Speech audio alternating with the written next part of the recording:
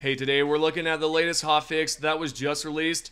The CEO of Arrowhead has confirmed that you can now receive super credits instead of the Warbond for the Super Citizen Edition. Also, there have been reports of bots spamming Twitter amidst the ongoing Sony controversy. Not only that, but the Helldivers 2 Discord users are standing up for Arrowhead worker after he was recently let go, and there is so much more that we will be covering.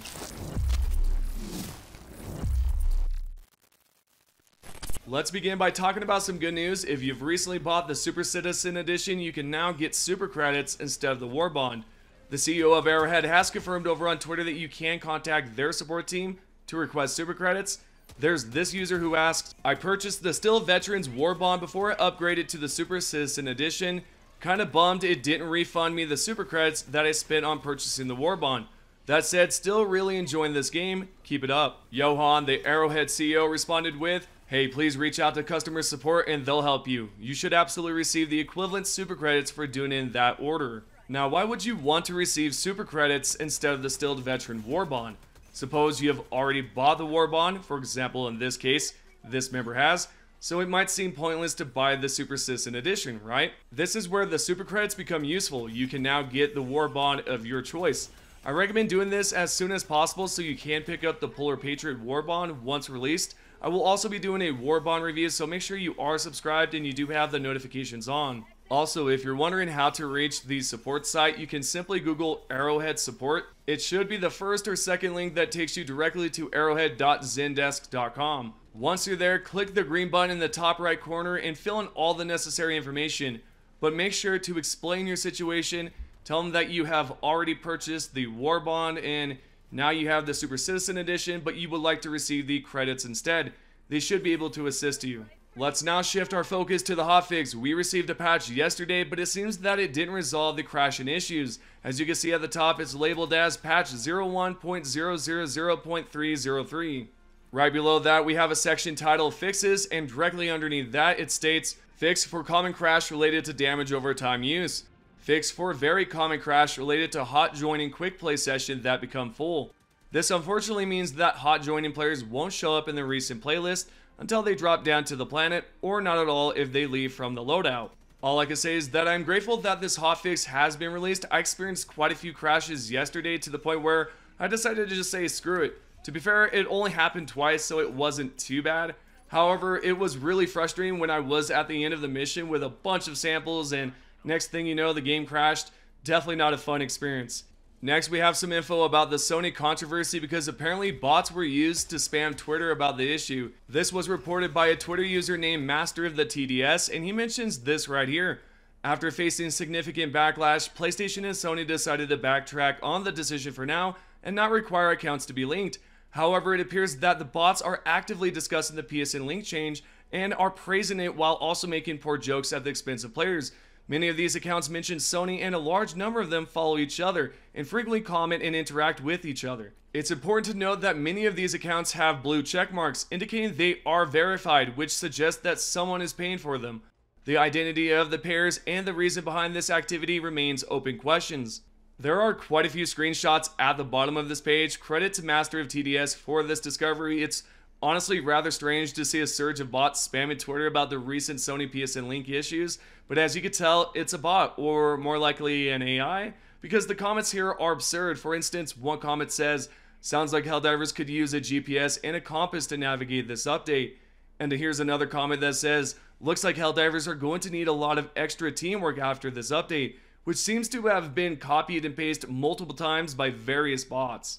And yeah, it's quite peculiar. All these accounts have blue check marks and are specifically mentioning Helldivers in their post. Seems like someone out here had a motive, but I honestly can't fathom as to why someone would spend their time doing something like this. So what are your thoughts about this? Let me know down below. Alright, it's time to dive deeper into the recent Sony issues. I hope you're not tired of hearing about it, but it's important that we do discuss this. As of late, it seems that players are blaming Arrowhead for the region lock decisions.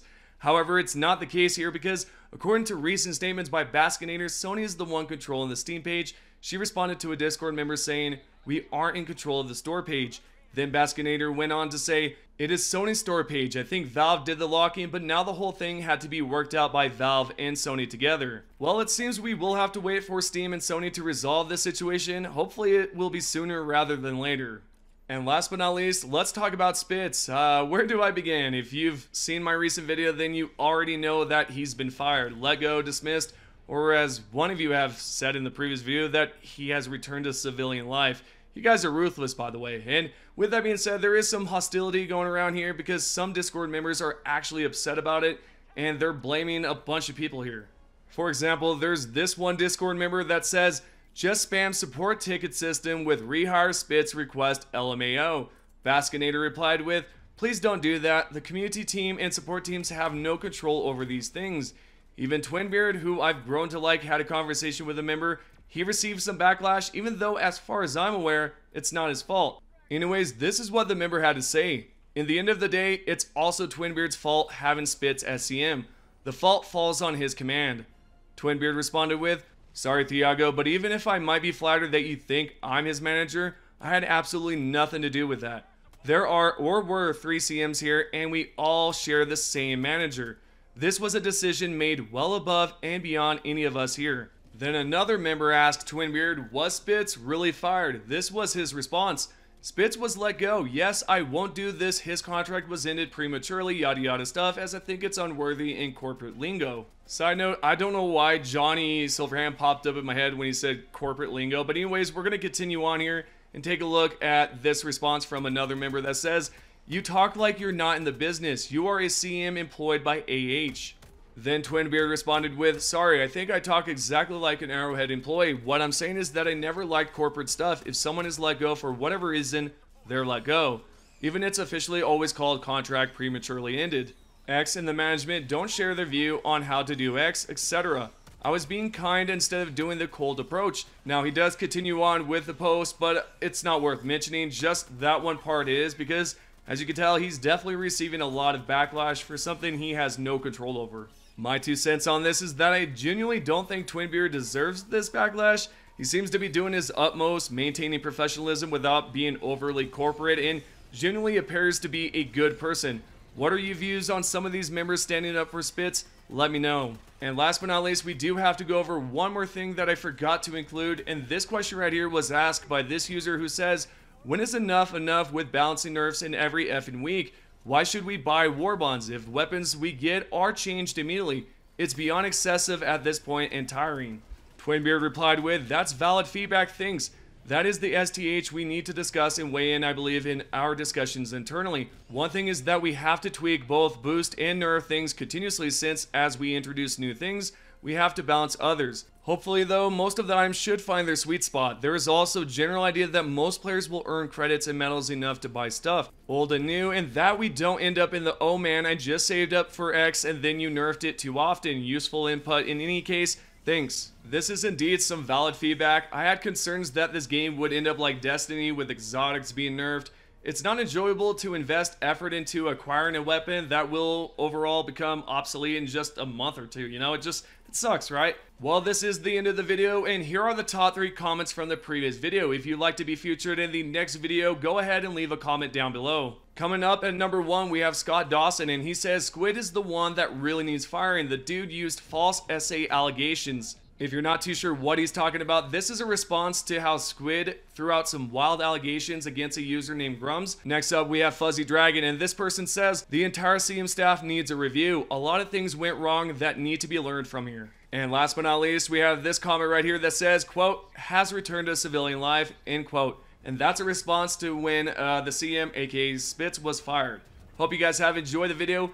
If you have any comments, questions, or concern, comment down below. Thank you guys for the support, and I'll see you in the next one.